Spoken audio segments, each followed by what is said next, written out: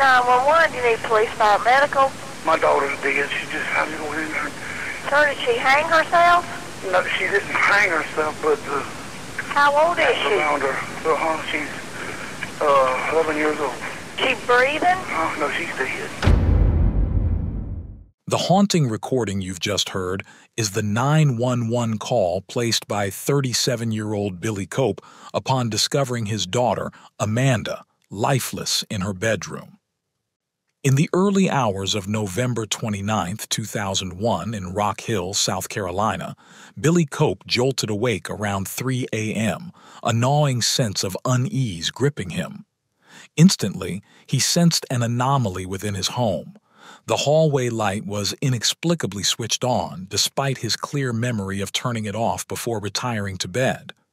With his wife, Mary Sue, absent at her overnight janitorial job, it was just Billy and his 3 daughters, Amanda, the eldest at 12, alongside Jessica and Kyla, aged 11 and 7, respectively. A deeply religious family, they had forgone their usual Wednesday church service that night due to Jessica's struggles with math homework, requiring additional assistance to complete her assignment. Ever the caring elder sibling, Amanda had generously offered her aid, prompting Billy to agree to allow the girls to stay up until the task was accomplished. Kyla, the youngest daughter, had retired to bed at 9 p.m., while Billy remained up until 1 a.m., diligently aiding his daughters with their studies. Following the completion of their schoolwork, they had all retired to bed, with Billy activating his CPAP breathing machine, a remedy for his sleep apnea, before succumbing to slumber. Strangely, just 2 hours later, he was abruptly roused from his sleep. Still groggy, Billy shuffled towards his daughter's rooms to investigate. Amanda's door stood closed, leading him to speculate that she might have been the one to illuminate the hallway. Perhaps she had stirred for a drink of water during the night. Peering into the other bedroom, he found solace in the sight of his younger girls peacefully asleep in their beds, their innocence undisturbed.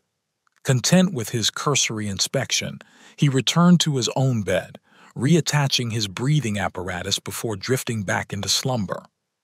The following morning at 6 a.m., Billy was roused by the blaring of his alarm clock.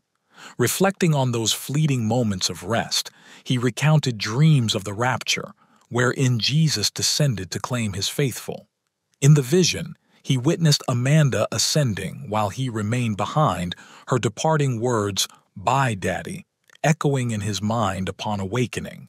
Still reeling from the intensity of his dream, Billy hastily abandoned his bed to check on his daughters. Relief washed over him as he observed his younger girls still peacefully slumbering. Yet, his sense of calm was fleeting. Struggling to open Amanda's door, he found it snagged on the closet door ajar behind it.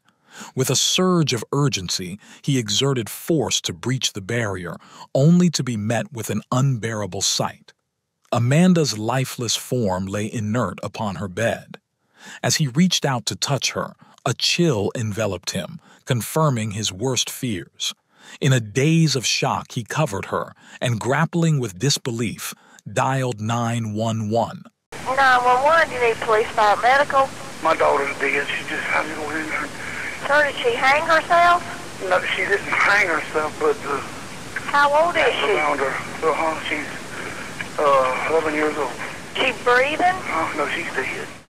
Within minutes, paramedics from the Rock Hill Fire Department descended upon the scene, their life-saving equipment rendered futile in the face of Amanda's tragic passing. Jason Dillon, representing the fire department, queried Billy about his perception of events, to which Billy speculated that Amanda might have succumbed to an accident involving her blanket, citing her tendency to roll in her sleep. However, the arrival of detectives swiftly shifted the tone, as they perceived Billy's composed demeanor as suspicious, noting his apparent lack of emotional display. The detectives promptly cordoned off the premises, designating it an active crime scene, and commenced a thorough investigation. The house, engulfed in disarray, presented a formidable challenge to the investigators, with clutter strewn across every room, clothes piled high, dishes teetering on the brink of overflow, and insects scuttling into the shadows. Amidst this chaos lay Amanda's lifeless form, adorned in her garments, surrounded by mementos of her youth, books and freshly acquired school portraits, imbuing the scene with an eerie poignancy. Upon examination, investigators made the grim discovery that Amanda had been subjected to a brutal assault, bearing evidence of both physical trauma and strangulation as the causes of her untimely demise. Bruises marred her body, serving as silent testimony to the violence inflicted upon her, while incriminating traces of physical evidence were uncovered upon her clothing, meticulously collected in the hopes of identifying her assailant. As the police meticulously combed through the residence in search of clues, another puzzling detail emerged. Despite thorough scrutiny, no signs of forced entry manifested at any of the entry points, doors and windows alike, prompting the unsettling realization that all entrances had been secured from within, shrouding the circumstances of Amanda's demise in further mystery. This revelation pointed the finger squarely at an inside perpetrator, leading detectives to scrutinize the inhabitants of the household. In conversation with Billy, detectives probed for insights into Amanda's demise. However, Billy's assertion that she might have perished due to accidental strangulation by her blanket diverged starkly from the forensic evidence uncovered at the scene. Sensing a need for deeper investigation, detectives delved into Billy's background, unearthing a troubling history.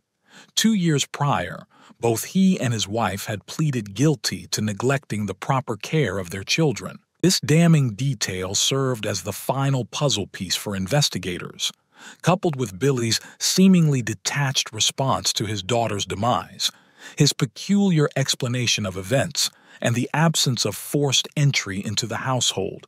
Suspicions crystallized around him as the prime suspect in the unfolding tragedy. With resolve, the authorities promptly escorted Billy to the police station for intensified interrogation. In the ensuing days, detectives subjected Billy to relentless grilling, subjecting him to over 17 hours of intense interrogation spread across 4 days. Commencing on the day of the murder, November 29, 2001, Billy endured 3.5 hours of questioning by detectives. By the conclusion of this initial session, investigators harbored little doubt regarding his culpability in the heinous crime. All that remained was to extract a confession from him. On that fateful first day, Billy adamantly maintained his innocence, vehemently denying any involvement in the tragic demise of his beloved daughter, Amanda. According to recorded transcripts of the interrogations, he reiterated his protestations over 650 times, underscoring his love for his children and his steadfast commitment to their well-being. Billy attributed his purported lack of awareness during the night of the murder to the deafening noise emitted by his sleep apnea machine, a claim met with skepticism by investigators. Undeterred, detectives persisted in their relentless pursuit of a confession, employing various tactics in their interrogation. They attempted to exploit Billy's religious convictions, suggesting divine retribution for his alleged misdeeds, and warned him of the impending incriminating evidence that would seal his fate. Despite their efforts, Billy remained resolute in his denial, prompting him to request a polygraph or lie detector test in a bid to vindicate himself. However, little did he know that this decision would mark the beginning of his unraveling. Shortly after commencing the polygraph examination, the examiner abruptly halted the proceedings, slamming his hand down on the table with a sense of finality. Locking eyes with Billy, he delivered the damning verdict. Billy had failed the test. Billy was shattered by the outcome. Confronted with the damning results of the polygraph, detectives intensified their scrutiny, urging Billy to confront the harrowing truth of his actions. Gradually, Billy's resolve waned, and he began to divulge the chilling details. Yet, his confession seemed tinged with uncertainty, as if he himself struggled to comprehend the depths of his transgression. The initial admission culminated in Billy signing a written statement, confessing to the unspeakable act of taking his own daughter's life. However, this confession would not mark the end of the grim revelations. By the conclusion of the fourth day of interrogation, Billy had provided a staggering total of 4 distinct confessions to the authorities. Yet, each narrative diverged markedly from the others, displaying a perplexing lack of consistency and coherence. In one iteration, he depicted Amanda's demise as the result of a beating with a broom, a detail absent from any other account. Moreover, discrepancies emerged regarding the inclusion or exclusion of a dream, with varying versions recounted across the different statements. The glaring disparities among the confessions rendered them incongruous with one another and failed to align with the evidence uncovered at the crime scene. Nonetheless, detectives chose to accept these confessions as truth, despite harboring suspicions of Billy's compromised mental state. Culminating this bewildering series of admissions was the fourth and final confession, a video reenactment, wherein Billy revisited the scene of the crime under police scrutiny, attempting to reconstruct the events of that fateful night. Despite his persistent protests of innocence, Billy found himself charged as the sole perpetrator in his daughter's murder, a consequence of his multiple conflicting confessions. However, following the grueling interrogations, Billy recanted all his admissions and vehemently asserted his innocence once more during court proceedings. Nevertheless, the die was cast, and Billy faced the stark reality of incarceration, denied any opportunity for bond or bail. With his conviction, it appeared that the case had reached a definitive conclusion. A year elapsed since the tragic murder, during which Billy's professed innocence persisted despite his earlier confession. Phil Beatty, a private attorney from Rock Hill, undertook the daunting task of defending Billy in court. Initially, Phil harbored doubts regarding Billy's innocence, a sentiment echoed by many who knew him. Consequently, his strategy revolved around securing the most favorable plea deal for Billy, with the aim of swiftly concluding the case and moving forward. However, after delving into the details of Billy's interrogation process in the immediate aftermath of the murder, Beatty was profoundly troubled by what he uncovered. Upon arrival at the police station, Billy's court-appointed public defender, B.J. Barrowclough, was unjustly denied access to the interrogation room to confer with his client, a blatant violation of Billy's rights. The authorities purportedly presented a note, purportedly signed by Billy, indicating his refusal to see his attorney at that time. When Barrowclough contested this assertion, suggesting that Billy might have been coerced into signing, his pleas fell on deaf ears as the police adamantly refused to allow him to communicate directly with his client. It wasn't until after Billy's fourth confession that his defense attorney, B.J. Barrowclough, was finally granted access to him. Upon questioning Billy about the circumstances surrounding his confession, Barrowclough was astounded by Billy's revelation that the police had coerced him into signing the confession under the threat of facing the death penalty. Beatty was appalled by this blatant infringement of Billy's rights, recognizing the severity of the violation. However, he found himself uncertain about the potential impact of this information on Billy's case, given that the confessions had already been written and signed. In a startling development, Beatty received a call from the prosecutor's office in late 2002, summoning him for a meeting. Anticipating discussions regarding a potential deal for his client, he obliged, unaware of the bombshell awaiting him. As they convened, the prosecutors revealed that the DNA analysis conducted on Amanda's body had yielded an unexpected result.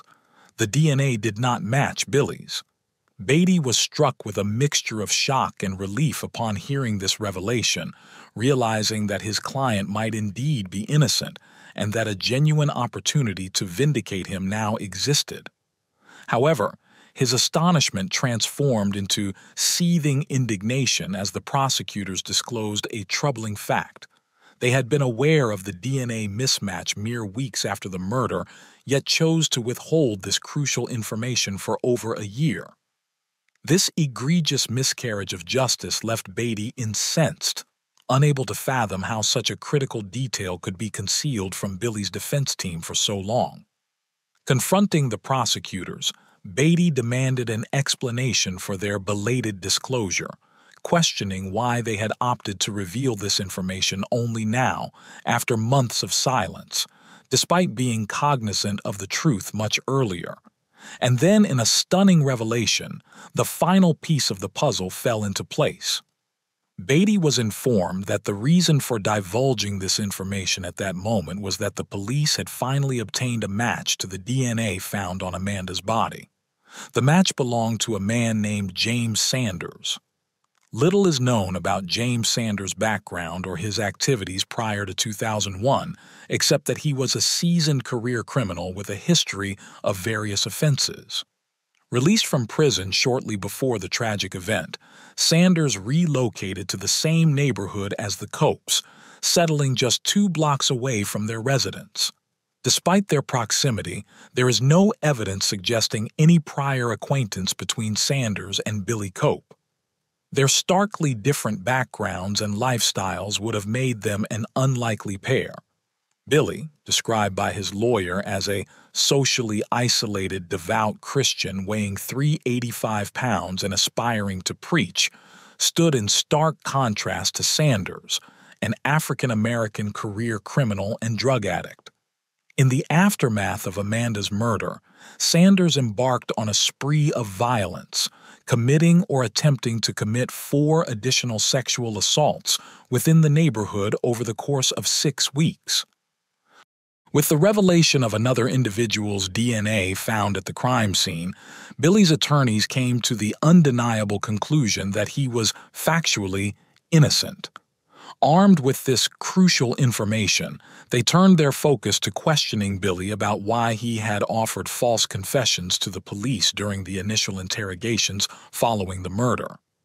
Billy recounted to his lawyers that during the police questioning in the immediate aftermath of the murder, he was steadfast in his innocence. However, he admitted to being in a state of shock and emotional turmoil following the traumatic loss of his daughter, which might have been misconstrued by the authorities as appearing emotionless. Furthermore, he disclosed that he had offered false confessions as a deliberate strategy to confound the police. Believing that his confessions would lack credibility without corroborating evidence, Billy sought to undermine their validity, confident that the evidence would not substantiate any of his admissions. However, in a twist of events, Billy's assumptions were proven incorrect. Despite the glaring inconsistencies among his confessions and their discordance with the evidence found at the scene, the police were inexplicably willing to accept them as legitimate. This egregious oversight underscored the flawed handling of the case, further exacerbating the miscarriage of justice inflicted upon Billy. Despite the identification of Sanders as being present on the night of Amanda's tragic demise, Billy was nonetheless charged with the crime. The case proceeded to trial in 2004, with both sides endeavoring to establish the sequence of events that transpired on the fateful night of the murder. While Billy's defense team staunchly contended that he played no role in his daughter's tragic demise, prosecutors posited a simpler explanation that tied both Billy's confessions and the newfound DNA evidence together. They argued that the only plausible scenario was one in which both men, Billy and Sanders, were complicit in the crime, acting in concert to perpetrate the heinous act. According to the prosecution's narrative, Billy facilitated Sanders' entry into the home, explaining the absence of forced entry before resecuring the premises after the crime had been carried out. In response, Cope's attorneys vehemently refuted the prosecution's theory, asserting that it was a thinly veiled attempt to conceal the inadequacies of their interrogation methods. They contended that Billy, grappling with profound grief and potentially underlying mental health issues, had been vulnerable to manipulation by detectives, leading to false confessions extracted under duress. The defense also faced a setback when crucial evidence was barred from presentation to the jury by Judge John C. Hayes III, citing concerns of leading the jury into a logical fallacy. This excluded evidence pertained to the striking absence of forced entry in the 4 sexual assaults committed or attempted by Sanders in the weeks following Amanda's murder. The defense intended to highlight Sanders's modus operandi, demonstrating his expertise in breaking and entering while leaving behind no trace for even the most seasoned detectives to discern. However, Judge Hayes's ruling precluded the jury from considering this pertinent information, further complicating Billy's defense. Another critical piece of evidence withheld from the jury by Judge John C. Hayes III was the testimony from a jailhouse informant. This informant claimed to have overheard Sanders confess to raping and murdering a little girl in Rock Hill. While such testimonies are typically admitted by courts when advantageous to prosecutors, in this instance where it could have bolstered the defense's case, it was inexplicably excluded from consideration. Despite the apparent clarity surrounding Billy's innocence in his daughter's death, the jury arrived at a different conclusion. Both Sanders and Billy were convicted on charges of conspiracy, signifying that they allegedly collaborated to commit the crime. Subsequently, they each received life sentences without the possibility of parole in 2004. In April 2009, the verdict underwent an appeal process, leading to a significant development. A 3-judge panel from the South Carolina Court of Appeals overturned the conspiracy conviction, citing a lack of evidence demonstrating any connection between Cope and Sanders. However, the South Carolina Attorney General swiftly appealed this decision, leading to its reversal. In 2013, the state Supreme Court upheld Cope's conviction, and despite efforts to seek justice, the U.S. Supreme Court declined to hear his case. Despite mounting evidence suggesting Billy's innocence, he remained incarcerated. Tragically, on February 9, 2017, at the age of 53, Billy Cope passed away from natural causes while in state custody. He never experienced freedom beyond the confines of a jail cell after being charged with the murder of his own daughter. Whether or not he was truly guilty remains a question for contemplation, and thus concludes the tragic narrative of Amanda Cope's murder and the subsequent harrowing ordeal endured by her father, Billy. As we reflect on this case, the question of Billy's innocence or guilt looms large. Was justice truly served for Amanda Cope? We invite you to share your thoughts and opinions on this heartbreaking saga in the comments below.